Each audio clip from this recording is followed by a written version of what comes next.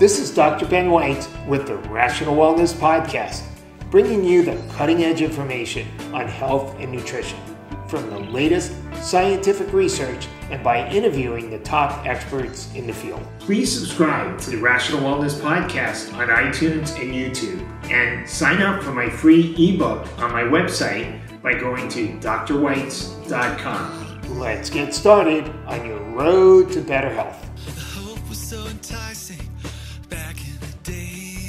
Hello, Rational Wellness Podcasters. Thank you so much for joining me again today. For those of you who enjoy listening to the Rational Wellness Podcast, please go to iTunes and leave us a ratings and review so more people can find out about the Rational Wellness Podcast. Today, our topic is sleep.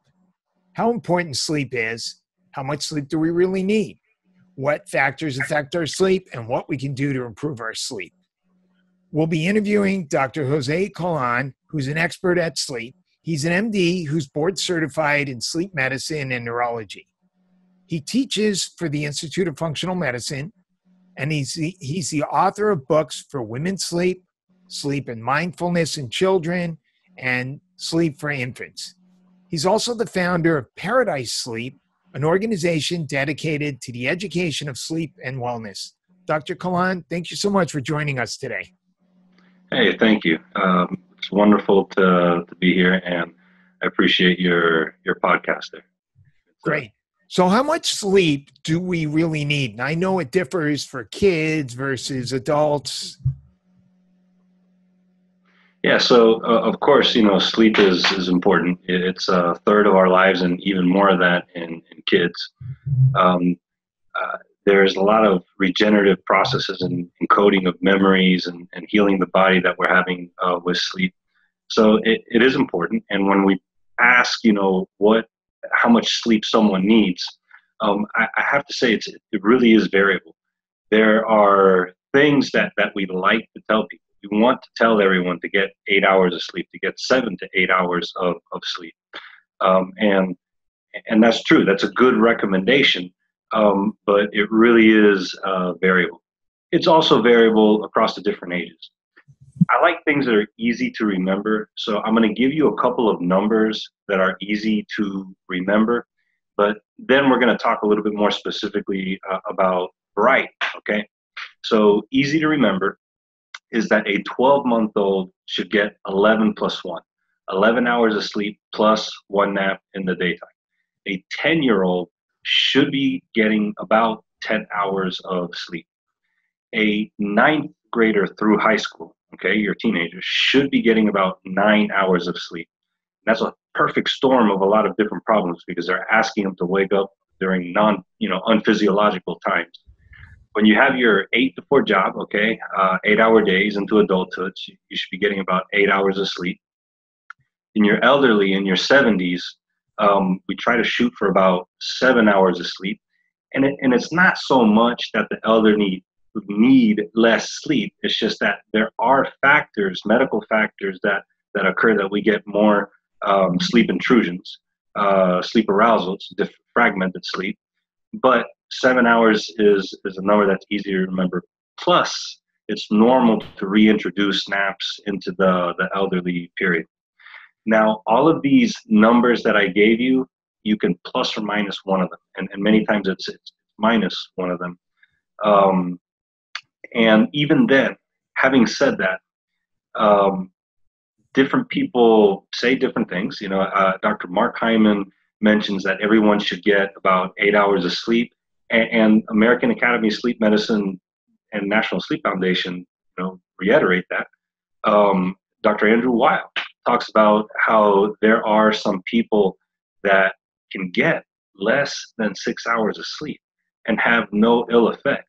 And he's right, because International Classification for Sleep Disorders also does have short sleep syndrome as a normal variant. There are some people that get less than 6 hours of sleep and have no adverse effects. Now, to classify for that diagnosis, you need to have no adverse effects, of course. Right. I talk to people all the time who say, I get 5-6 hours, that's all I need. But how do they really know if that's really true? What are some of the things that they might not even be noticing that could be affecting them? Yeah, so let's talk about consequences of poor sleep. And we all know consequences could be cognitive, they could be um, problems in thinking, problems in thought process. There's a lot of diagnosis of adult ADHD that is made in the as an adult where they haven't had the symptoms before. And that's someone that you really want to get a sleep study on and see how much sleep they've been having. Same thing with pseudo dementia. I was taught that in medical school that if someone complains that they're having dementia, the fact that they're complaining means that they know it, so they may be depressed. Well, not so fast. You may want to make sure that they don't have an untreated sleep apnea that's causing that. Other factors. What was that term you used? Pseudo dementia? Yeah, pseudo dementia. Yeah, and So yeah, these are people who don't truly have dementia, they just have dementia because they're not sleeping enough? well, they complain of memory concerns, but then they do they do the cognitive testing, and it turns out to be normal. So they diagnose them with pseudo dementia, and they say that it's from depression, and to put them on an antidepressant. But I mean, it really could be an untreated sleep apnea. The other thing it could be mild cognitive impairment, because or subjective cognitive impairment, as Dr. Bredesen talks about in his book, The End of And All. those are the beginning stages before you get to full-blown dementia, right? Yeah, correct. Other consequences of disrupted sleep are insulin resistance. So if you're seeing if any evidence of insulin resistance, unfortunately, many times people will just check the hemoglobin A1C, but fasting insulin levels, are higher before that. So these are all factors that you would look into. Is there if they're not sleeping well, take a look at their cognitive status, metabolic status, and that can tell you if it's affected or not. Interesting. So not only the amount of sleep, but there's also the quality of sleep. And I know there's the importance of getting a REM sleep. And can you explain what are some of the most important factors in the quality of sleep? Yeah, so that's something that people commonly ask me. They'll be like, Dr. Colon, tell me about REM sleep. And all the cycles are important. Um, People many times think that REM is your deep sleep, but it's actually a very active brain time that we're taking today's information and we're encoding memories, in particular memories with emotions.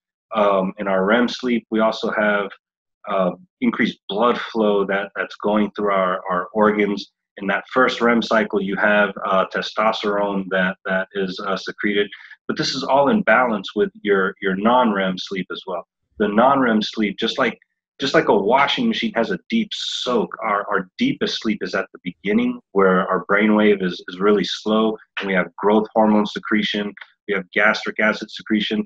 So all of this is important, and you have this really rhythmic setting to where you have this gastric acid secretion in the beginning of the night, protein synthesis, and then with our REM sleep, we have increased blood flow delivering it to our body for healing our body. So it's all very important. What are some of the how does your REM sleep get disturbed? Like, can you get a normal amount of sleep, but it's just not the quality of sleep? What happens there? One of the biggest disturbances of REM sleep is actually an untreated sleep apnea. And the reason for this is because in REM, our body has less muscle tone, so you don't act out your dreams. It's a protective mechanism. But when we decrease our muscle tone in our airway also decreases as well. So some of the problems that can occur with REM sleep can be an untreated sleep apnea. Other things that can affect our REM sleep are antidepressants decrease REM sleep, and that's one of the major factors there.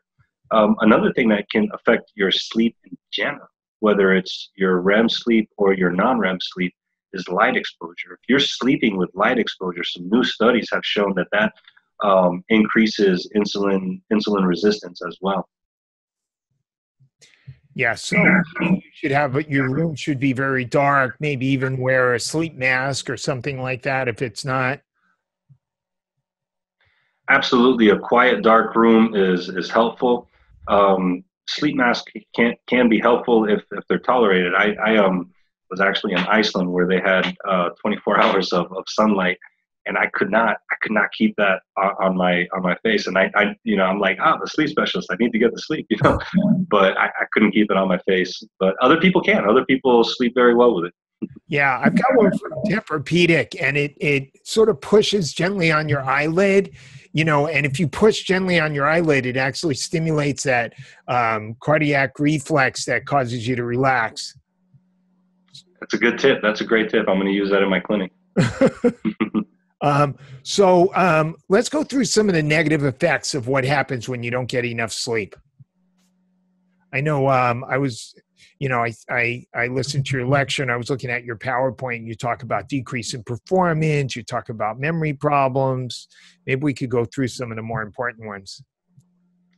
Yeah, one of the things that you see really early on is memory, and it's been shown that sleep deprivation, when people do different functional memory tests and cognitive tasks, that they work as if they're impaired. Sometimes worse than someone who is intoxicated. And they've actually done these studies where they give one group of people alcohol and they sleep deprive another group, and they put them on driving simulators, and consistently the sleep deprived group does worse.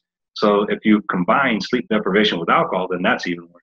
Other things that can affect that can be affected if you have poor sleep is inflammation. By the way, when it comes to memory, is it more long-term, short-term, or both? Definitely, clearly, short term, you see some problems. Like, okay, I went to the kitchen to get something. What did I go to get? You don't forget your own name, but I guess both can be affected. But immediately, you see short-term memory issues. Okay, and then go ahead. You were going to say something else. Well, other things that poor sleep affects and decreased sleep is your inflammation status. Inflammation and sleep are really bidirectional, where inflammatory disorders are associated with more sleep concerns. But likewise, if you have short sleep, you have higher markers of C-reactive protein and interleukins and measures of inflammation, such as tumor necrosis alpha. That affects cardiovascular status as well. So they're doing findings that when you treat your sleep apnea with CPAP, that also improves your cardiac status. But beyond that, when you treat insomnia with cognitive behavior therapy for insomnia in cardiac patients, they have better cardiac outcomes as well. I also can't emphasize enough, the insulin resistance. Poor sleep really affects insulin resistance as well. So you can be working with somebody who is a type 2 diabetic or a pre-diabetic, and maybe controlling their, let's say you're a functional medicine practitioner and you've got them on a low carb diet and still they're waking up with high fasting blood sugar. It could be their sleep that's actually affecting that. Yeah, and same thing with polycystic ovarian disease. Likewise, all of those things, you're very correct. So it can directly affect your hormone levels? Yeah, absolutely. For men, you have that first REM cycle where you're secreting the testosterone, and untreated sleep apneas have been associated with testosterone that's low, and then also with women. I mean, women have what, a 28-day cycle? That's the lunar calendar, So I mean, yes, sleep does affect it. Yeah. So in men, is it more likely to affect total or free testosterone, or both? Or both? Interesting. So what are some of the most important factors that affect sleep? You said you talked about light. What about electronics, EMFs? What are some of the other factors? So all of those are really important. The light, the electronics, EMF, every single study that I read about electronics and sleep, there's nothing positive. Nothing is everything comes back that electronics really disturb sleep. But you asked me another question. You asked me, what are some of the most important factors that affect sleep? And I Right. got to tell you that in my experience, the most important factor that that causes problems with sleep is stressing out about sleep. is people Some people can't sleep because something's bothering them, and what's bothering them is that they're not asleep. You know, and sometimes we overemphasize. You know, you can't overemphasize sleep, yet sometimes we overemphasize it to the point that it causes sleeplessness. So it's important for patients to know this. It's important for them to know that, yes, we're going to try. You know, we're shooting for our 7 to 8 hours of sleep per night. But if you have a night that you haven't slept, you're not going to drop dead the next day. You're going to be okay. You know, if you've gotten those first core hours, the core sleep is within their first kind of 4 to 5 hours. If you've gotten that, you know, this is going to help you, you know, at least for the next day. Do we want to do that chronically? No. But some people literally lose sleep over not sleep. Right. So basically, you should say to yourself, you know, if you had a poor night of sleep, don't worry about it. And you know, even if you just, I usually like to tell the patients, look, even if you just lay there and rest, you know, that's beneficial to your body. And don't worry about the fact that you didn't sleep. You know, so let me add something to what you just said. All right, this is going to help your patients. Okay. You're correct. Even if you're not asleep, if you're resting, that's helpful. Everyone has a heart rate. Everyone has a brain. Okay, and these are interconnected with our breathing. So you can instruct them. You know, if you're not asleep, this is a time to do some relaxation training. This is a time to do an awareness of breath meditation. And when you do this, you're naturally going to start to notice your breathing. When you notice your breathing, your respiratory rate slows down. As your respiratory rate slows down, you're hitting that parasympathetic response. And this is so clutch because if you're not asleep, you're at this parallel where one of two things are going to happen. You're either going to stress about it and you're going to go up at the sympathetic stress, or you can elicit that relaxation response, and then at least you're getting the decrease in cortisol, you're getting the decrease in heart rate, and you're starting to relax. So you're right. If they're not asleep, you can have them do some type of relaxation response, and they're still getting some R&R, some rest and restoration. So I've heard you mention the importance of breathing through your nose as opposed to mouth breathing, and some people even tape their mouth. What do you think about those techniques? That so, you know, so sometimes we use chin straps so your mouth doesn't open if they have an untreated sleep apnea. People Because actually put tape over their mouth. yeah, I don't recommend that. I haven't heard of tape over their mouth. Um, you know, we prefer to breathe through our nose. It's more natural to breathe through our nose. Some people have some congestion to where they need to breathe through their mouth. Um, when I was recently when I was in Lima, I told you that I had some congestion from some of the pollution that was over there. Well, one of the nights I woke up in the middle of the night and I had a lot of congestion. I had to breathe through my mouth. Now, chronically, you don't want to do that. You're right. Chronically, you don't want to do that. And if you have that congestion, ideally, you want to figure out what's causing that congestion. You know? Do we have too much gluten or dairy in our diet? Do we have environmental exposures? You know, what can we do to reduce that? Yeah, I've always been a mouth breather for a number of years, and I took some training on breathing with a Butico breathing coach, and it really helped. And that's great. You know, at the same time, I also have some people that are retired boxers that they're not going to breathe through their nose. So you have to work with clients where they're at. Right. So, can you talk about sleep apnea and what exactly happens when you get a sleep study? And does everybody who goes through a sleep study end up with a CPAP machine? And what are some of the other concerns people have about Yeah, sleep so apnea? not everyone who goes through a sleep study comes out with a diagnosis of sleep apnea, and even people who have sleep apnea, not every treatment is with CPAP. But sleep apnea is where you stop breathing in your sleep. Your airway collapses while you're in your sleep. and it's restricted, and you have less oxygen. It can induce cortical arousal, so it affects your brain. And then the known method, the single best known method for treating it is the CPAP machine, which cushions your airway open. But there's other people that can wear a dental device that advances your jaw forward, and just to kind of give a demonstration. Okay, if I'm asleep, my jaw comes back. Okay, you hear a snoring sound. Now, if I move my jaw forward, now I'm not making that snoring sound there. So these are very effective, and yes, they're very effective for mild to moderate sleep apnea. So you need the sleep study to see where you're at. Okay. But the compliance of those have been shown to be better than that of CPAP, actually. There are some patients that the sleep apnea may be positional only. So I do have some patients that I've treated successfully with positional sleeping to avoid sleeping on their back. They sleep on their side, and there's positional devices that have bin studied and have some robust literature. I typically tell people to get a full body pillow. When you have a full body pillow, that's going to align your shoulders to your knees. So you know what that does for your back. Preserves your back and lets it so that you can stay in that position throughout the night.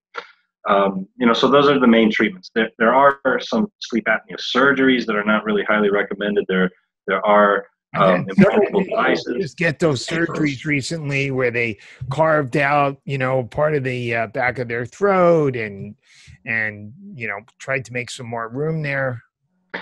They're serious surgeries that I have referred some patients for it, and I've yet to have a surgeon in my area want to do it. They're like, no, why don't you go back to Dr. Colon and work on that CPAP a little bit more.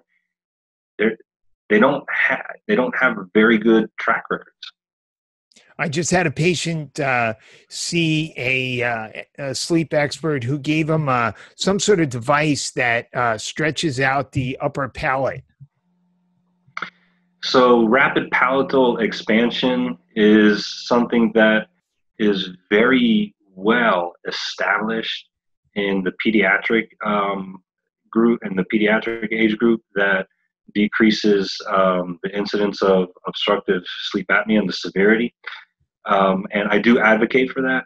In the adults, I feel is an emerging topic.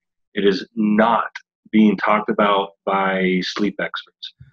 It's being talked about more in functional dentistry. And I think that it has a bright future, but the sleep experts don't have the data on that at this time. I also interviewed a functional dentist who told me that he thinks that a fairly decent percentage of patients with sleep apnea really just have vitamin D deficiency. The answer is yes, vitamin D deficiency affects sleep, in particular sleep apnea. It also causes inflammation to where you can get tonsillar hypertrophy, which further affects sleep apnea. I had a patient that I saw I saw him for sleep. The patient has multiple sclerosis. Now, when I diagnosed him with sleep apnea, and it was a marginal sleep apnea, but it was definitely present. It was present. Knowing that he has multiple sclerosis, knowing the functional medicine background that I have, I know that vitamin D can affect multiple sclerosis. So I got a vitamin D level on him. I started treating him with vitamin D, and his multiple sclerosis doctor endorsed it. Yes, let's go ahead and treat. Now, interesting, something happened with his insurance company that they stopped paying for the CPAP machine. What happened? I don't know. You can't make sense out of nonsense, so don't try. Regardless, it got denied. So I had to repeat a sleep study on it.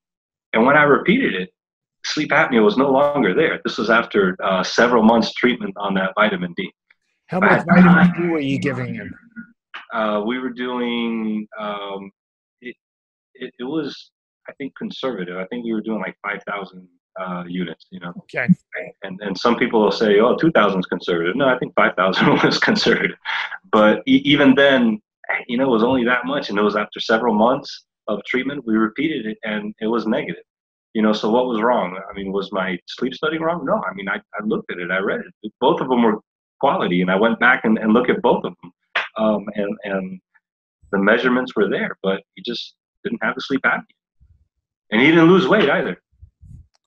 So one of the things that can interfere with sleep is restless leg syndrome. And I know there's some controversy over exactly what the causes are. And I saw one article that found a correlation between IBS, SIBO, and restless leg syndrome, which I thought was really interesting because I end up treating a lot of cases of IBS and SIBO. Can you talk about restless leg syndrome for a minute? Restless legs are uncomfortable sensations in your legs that are worse at night, worse when you rest, and they're relieved by movement or by mental activity.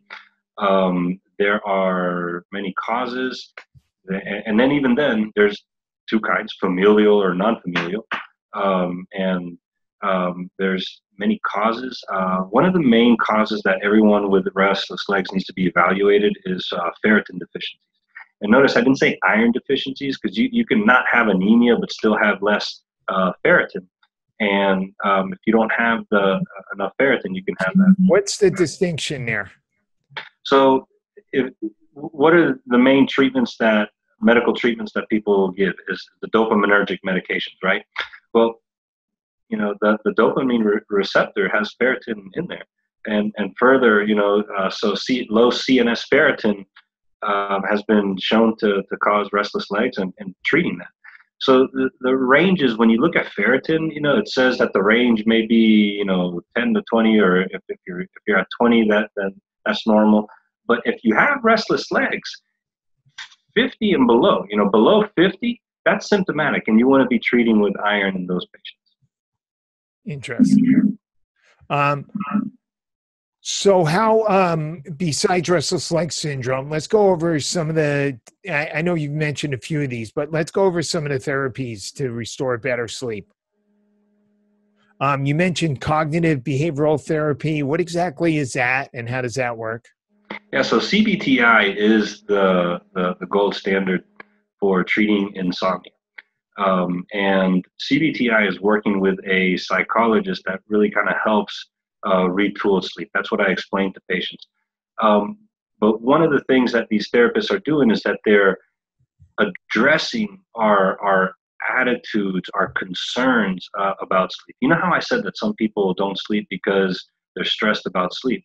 Well, yeah, that's what the psychologist works with them. They're like, okay, so what's going to happen if you don't sleep? They're like, well, if I don't sleep, then I'm not going to function the next day. Okay, and then what's going to happen? Well, I'm going to go to work and I won't be able to function. And if I can't function, I'm going to be fired. And if I'm fired, I'm going to be homeless. And, literally, people with insomnia can have some degree of catastrophic thinking that occurs. And the CBTI helps out with that. And another emerging treatment in insomnia is going to be MBTI, or mindfulness-based treatment for insomnia. This was created by Jason Ong. And there is a perception yet misperception that, we can meditate ourselves to sleep. I mean, yeah, you can induce a relaxation response for sleep, and relaxation therapy and relaxation training is good for sleep. And I teach my patients how to do that. But MBTI is different because you're actually doing a practice of mindfulness, an 8-week practice of mindfulness. What are some of the core concepts of mindfulness? Non-judgment. So if you stop judging yourself, that you're not asleep, you stop, you worry about the present moment, don't think so much about the future. The MBTI has been shown to be very helpful for insomnia as well. Good. And what is circadian rhythm training? Circadian rhythm entrainment is that we all have a 24-hour cycle. Everyone lives in a 24-hour society. Believe it or not, actually, our internal clock has a tendency to go at 25 hours. So if you put people in a cave and you take them away from light cues, you disrupt their light cues, they stay up later and later and later, an hour later the next day. And what resets our cycle is that morning light and then the darkness at night. So I'll use, and even then, you really do have some people who are night people and some people who are morning. People have different circadian clock genes that predispose their circadian cycle. So circadian entrainment is trying to work on a particular wake up time with light exposure, and you can even add melatonin based on where their melatonin secretion should be coming out. When should they secrete melatonin? There's a very, very helpful tool called a morningness eveningness questionnaire. A morningness eveningness questionnaire. It has a German name to it that I can't pronounce, so I just call it the morningness evening questionnaire. Okay. You can go on there and get. It's called the AutoMEQ, MEQ, Auto MEQ. Cool. You talk about sleep restricting your time in bed. I guess this is for somebody whose sleep cycle's all messed up and if they're having troubles, sleeping at night and then they end up sleeping during the day. How does that work? So before we talk about how it works, let's talk about what does not work. Okay. So there are some people that spend extra time in bed because they want to sleep. And that sounds logical. Okay, if I'm not getting to sleep till, I'm throwing numbers out. If I'm not getting to sleep till midnight, let me go to bed earlier, so I can eventually get to sleep. The problem with that is that you're spending more time in that bed learning not to sleep and training your brain to not be asleep. So, the key is to the time, restrict the time that you're in bed until the times that we are going to be asleep. So that's what we mean by sleep restriction, as well as also having a very strict wake up time, because that helps with the circadian entrainment as well. So another thing that people say is, well, if I didn't sleep until this time, I need to sleep in longer. That sounds logical, but it's causing a cascade of problems that's disrupting your circadian system, which we have a natural tendency to run at 25-hour cycles. So if you didn't get to sleep till whatever time, it doesn't matter, wake up at the same time. And if you do that on a regular basis, that's going to help your sleep drive get to sleep a little bit earlier. So sleep restriction isn't so much sleep depriving people, although you do go through a period of time where they might get a little bit less sleep, but you do that in a way that they end up getting to sleep on a regular time, a little bit early on a regular basis. Now, that is something that I would do either with a board certified physician in sleep medicine, or that would be a great period to find someone who, through the Society for Behavioral Sleep Medicine, a sleep psychologist. Cool. What are some of the most effective herbal or nutritional supplements for sleep? So whenever someone asks me what is the best, supplement for sleep, I always say, what are you deficient? So I will commonly run some micronutrient analysis to see. I can show you evidence that zinc has been helpful for sleep, that magnesium has been helpful for sleep, lavender is helpful for sleep, that melatonin is helpful. Everything that's out there, I can show you evidence. But what is it in your patient? So you run a micronutrient analysis and you look for a specific deficiency, or you may run an adrenal profile and you can find that their epinephrine or norepinephrines are high, or their cortisols are high. Some ashwagandha is going to be good for that, or some rhodiola. If their cortisol is high, lavender has been shown to decrease the cortisol. Run a melatonin profile. And if their melatonin is normal, giving them more melatonin is not going to help out. If you see that their melatonin is low, okay, then that's someone that we may want to supplement with melatonin, or have them eat more foods that have both tryptophan to make your own melatonin, as well as also natural melatonin, such as tomatoes, tart cherry juice, walnuts. Yeah. You do have you done neurotransmitter testing to see if their serotonin or GABA is low? I have, and the context that I do that is I'm saying, look, I've been seeing you. You've done the sleep hygiene. We've done the sleep studies. We've done the standard of care, and you're still having some issues. Do you want to do a little bit more? And some people will say, yeah, okay, let's do more.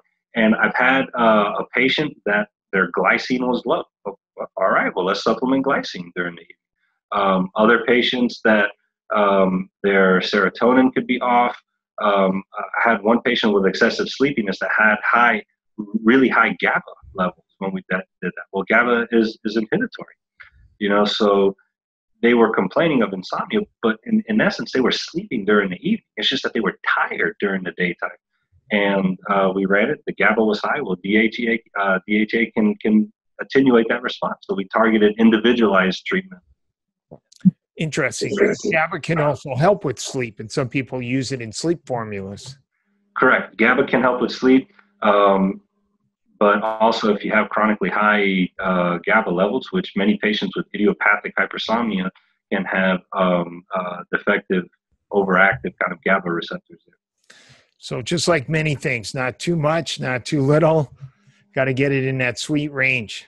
Yeah, that and what are we treating? So I get the question a lot, Dr. Colon. What's the one big thing that we can do with sleep? And number one is not worry about it, but number two is what are we treating? Are we treating, do we have an unknown sleep apnea? If we have restless legs, do we have SIBO, as you mentioned? Do we have magnesium deficiencies, ferritin deficiencies, and even sometimes throwing in micronutrient analysis and also the neurotransmitter profiles. Right. So basically, try to get at the root cause. Do a careful history. Yes, sir. Do a certain amount of, reasonable amount of testing, and then let's try to have some real targets for what, that we can really try to intervene and get to those root causes, which is really what functional medicine is all about. You hit the nail on the head, Doc. Okay, Jose. So for those listening or watching this podcast, how can they get a hold of you? And how can they get a hold of your books and your training programs? Yeah, so all of my books are on Amazon. They're also from my publisher, Halo Publishing. And yeah, I wrote a book for women for insomnia called The Sleep Diet, A Novel Approach to Insomnia, which I wrote it at a time that I had no idea about nutrition. So it's not so much about diet, but about different lifestyle aspects. And I have, as I mentioned, children's sleep book and a book for infant sleep. And I also put information on my website on sleep tips for free on paradisesleep.com.